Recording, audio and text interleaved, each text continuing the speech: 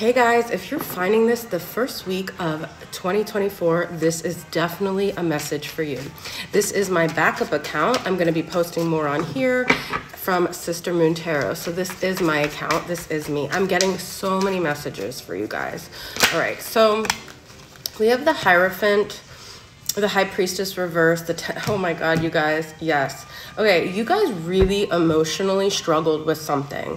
Like everyone had something different, but there was something really specific you were struggling with emotionally last year. You just felt like you could not get your head out of water, okay? This is the year that all of that disappears, okay? We've got 10 of Cups. You're gonna feel a lot more peace, emotional stability. You're gonna feel like the people in your life either change or finally hear you. So the things that you have not felt like you're going to be heard on, you're not even going to need to scream. You're not going to need to escalate things. You're just going to be around people that understand you. You are on this spiritual journey, okay? And I feel like this year you're going to finally get answers.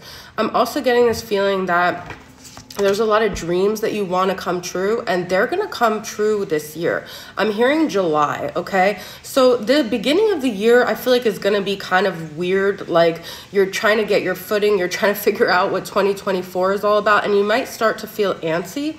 And I'm not saying nothing is going to happen before July, but I feel like by July, you're going to feel like, oh, wow, like this is what 2024 was all about. And you're not going to feel like you need to try so hard or beg people to give you the attention. Some of you guys may have like a new love interest coming in, okay? This is someone who, like, you've caught their eye. They are very interested in you. They're gonna be sending you really sweet messages. So, oh my God, you guys are gonna get like these text messages that are just gonna light you up. And the people around you are gonna be like, what are you smiling about? And they're just gonna say the cutest, sweetest things that you never knew you needed to hear. So you guys, I mean, there's a lot of positivity coming through here. There's also Cancer, Pisces, Scorpio, Capricorn, Taurus, Virgo, and Pisces. But even if you're none of those signs, it doesn't matter.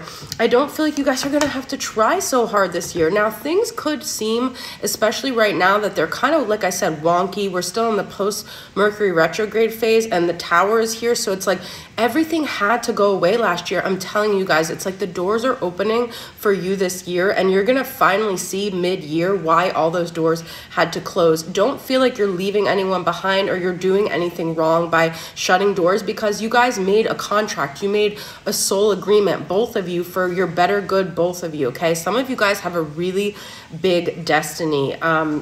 There's something really big that's coming your way. I'm hearing financially, and people are going to look at you. You could be like speaking in front of a lot of people, I'm hearing, and they're going to look at you like, how does this person have the strength? Your pain was not meant for nothing. It was meant for you to tell this story and to inspire others. So some of you, like I said, you have a really big destiny. I love you guys. I can't wait for everything to unfold.